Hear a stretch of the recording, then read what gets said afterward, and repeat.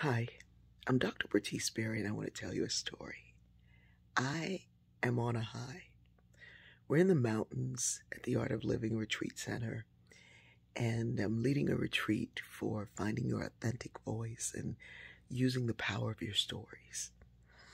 And there are about 70 people who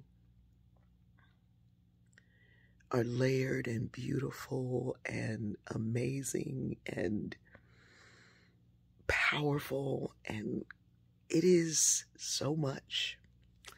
And this morning I was reminded of my son Jabril.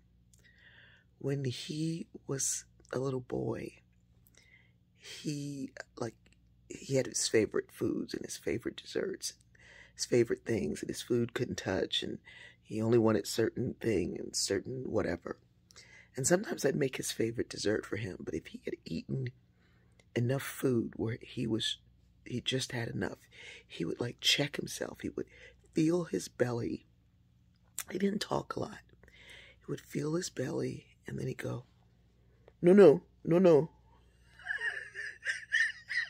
Because he knew when he had enough, even though it was his favorite dessert. And to be sated, to know this is satisfying, is a real art. Today I woke up early and I was going through all my notes of what I planned, and I was planning the diversity assessment and another thing and another thing.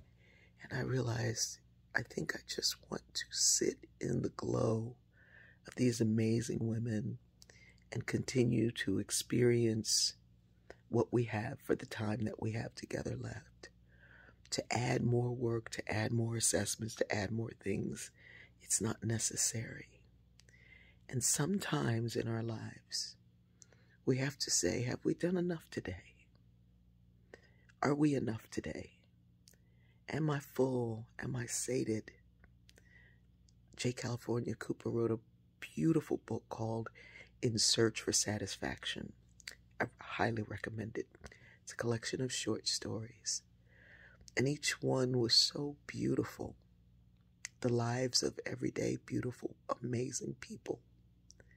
The satisfaction of life.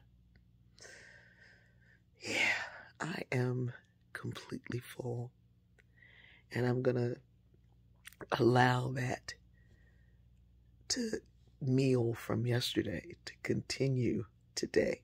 Oh, we still got some work to do, but I don't think I'm gonna heap on any more dessert. I love you.